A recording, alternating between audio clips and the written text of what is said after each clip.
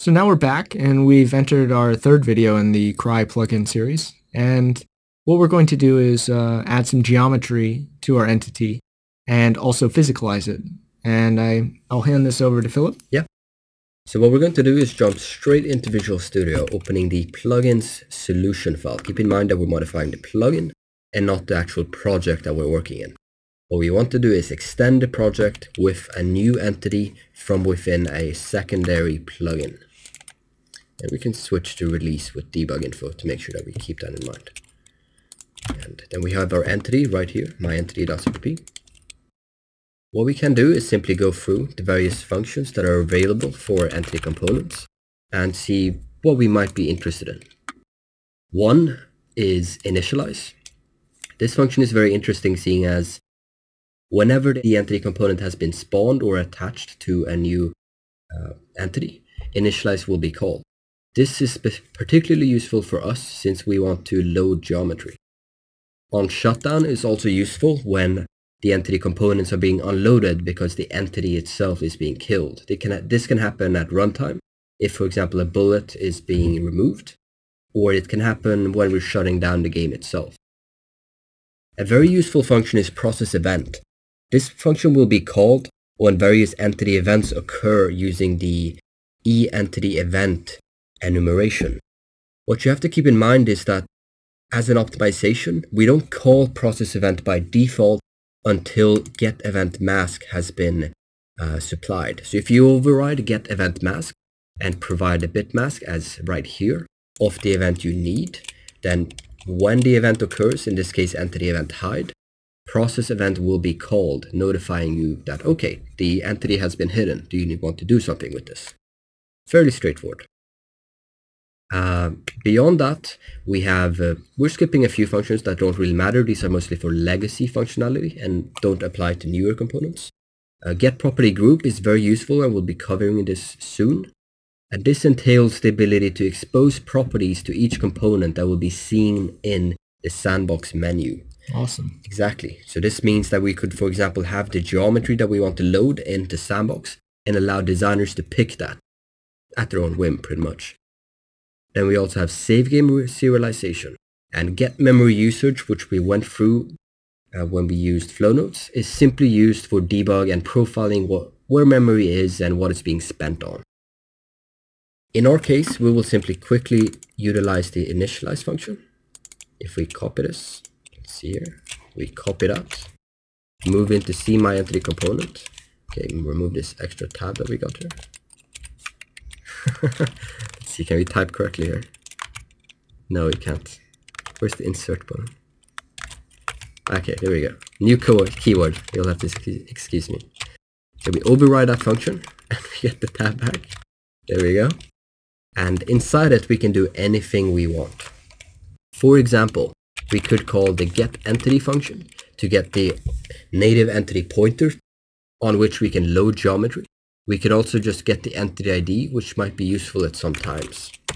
In this case, we'll simply get the entity and call it load geometry. What this takes is a slot index, meaning that we can have multiple sets of geometry applied to the same object in various slots. Since we only have one, we'll load it in the default slot being 0, and then need a file name. In order to get the file name, we'll actually open the project itself, go into the assets directory, assets, objects, default, and then find a few assets that we ourselves moved into this project in order to use. Keep in mind that these are not shipped with the blank project. You will have to acquire a few assets on your own. I believe we took those from the Game SDK sample, right? That is correct. These are in the Game SDK in the objects.pack file. And you can open that up with 7-zip and just source to it. It is actually in the default folder, and they'll be sitting there, and you can just basically copy them over into your plugin or your actually blank project itself. Exactly. So what we do is we simply load the primitive box CGF, which is a static object, and then compile very quickly.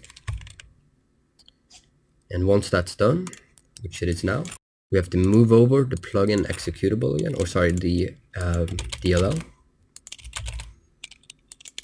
Simply pull it in there and start the editor. Now what should happen when we drag this in is that the entity receives this call and then calls load geometry with the string we specified.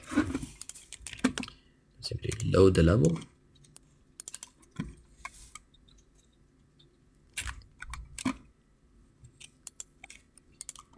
Find our sample and drag in our entity. And there we go.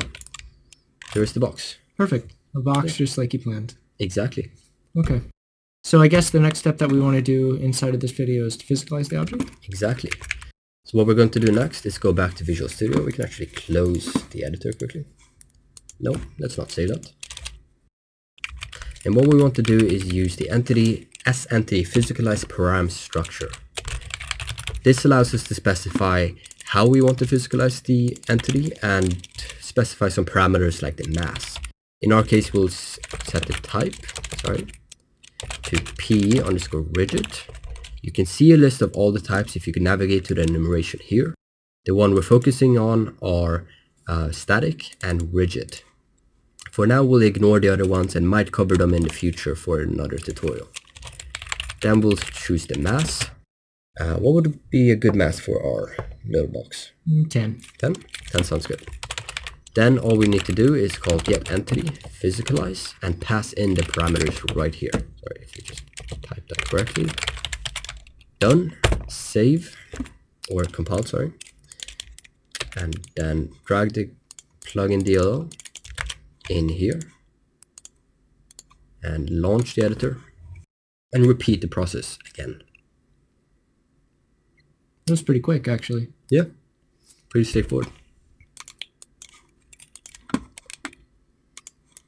Then what we'll do is we'll drag in my entity, see if we can lift it up a bit, and then press play.